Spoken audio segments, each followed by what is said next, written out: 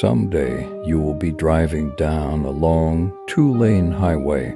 There will be no other cars, no signs, no animals, not even any birds flying in the sky.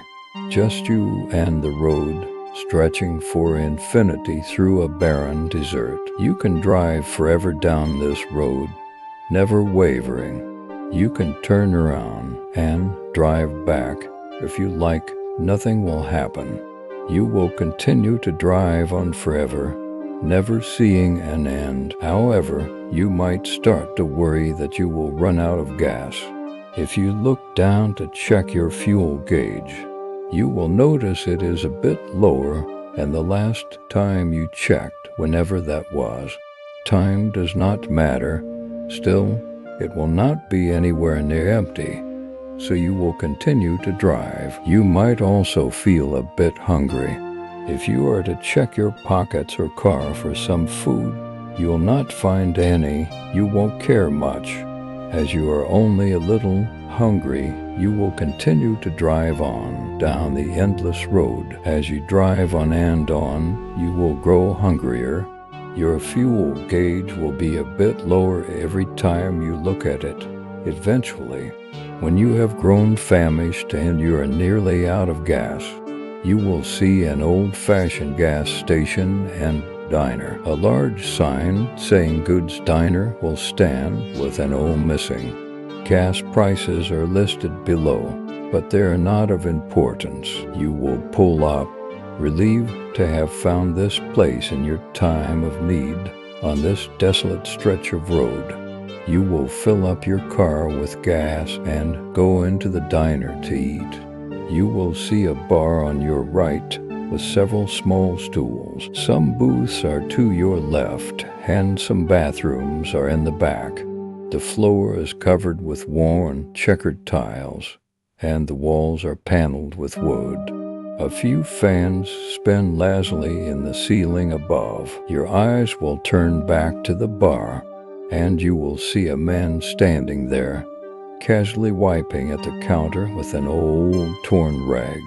He's a large black man, maybe 60, with white hair and rough stubble. You can see the life and the creases in his face, as if he has experienced many things that have worn their way through from his mind to the surface of his skin. You can barely see his eyes, but you can tell they have warmth and wisdom deep within, and when he looks up at you, you can sense something different about them. They say eyes are the windows to the soul, but this man's eyes are his soul, his very being contained within them. You will find yourself lost for a moment, but almost immediately you will snap back to reality. Remembering your hunger, you will sit down to eat, looking around.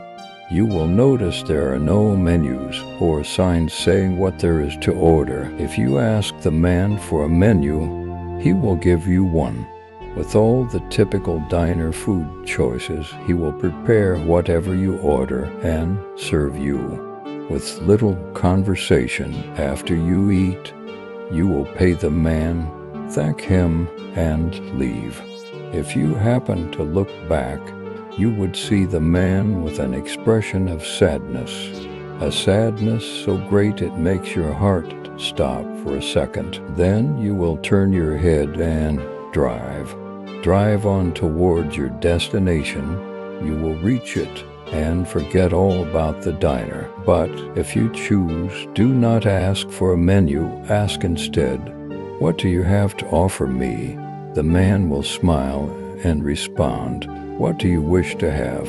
At this point, you can ask for anything in the world, anything you wish to know or own or be. You can ask for, and the man will grant it to you. You can ask how the JFK assassination really happened. You can ask to be able to fly. You can ask for a car from the future, anything.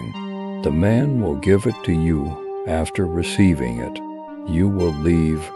If you looked back this time, the man will seem grief-stricken, almost to the point of tears. You will take off to your destination, but it will be emptiness.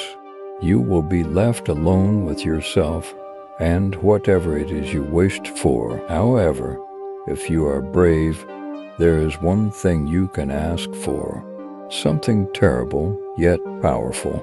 You must ask for the last slice of pie in the large dish on the counter. When you ask for it, the man will be solemn and give you a quiet smile as you wish. He will say, lifting the lid, he will serve the slice to you on a small silver dish, along with a small fork. Take the fork and eat the pie. It will have no particular taste to you. Your tongue will not be able to identify it. Eat it all, and then return your plate to the man. You will reach for your wallet.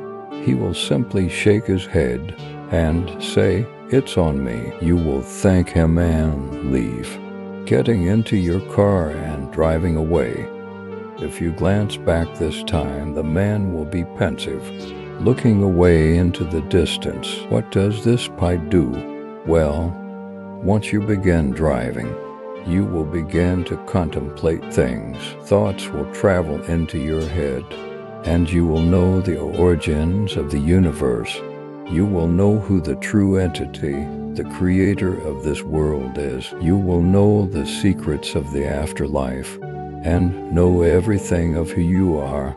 And only once you fully comprehend this information will you leave the road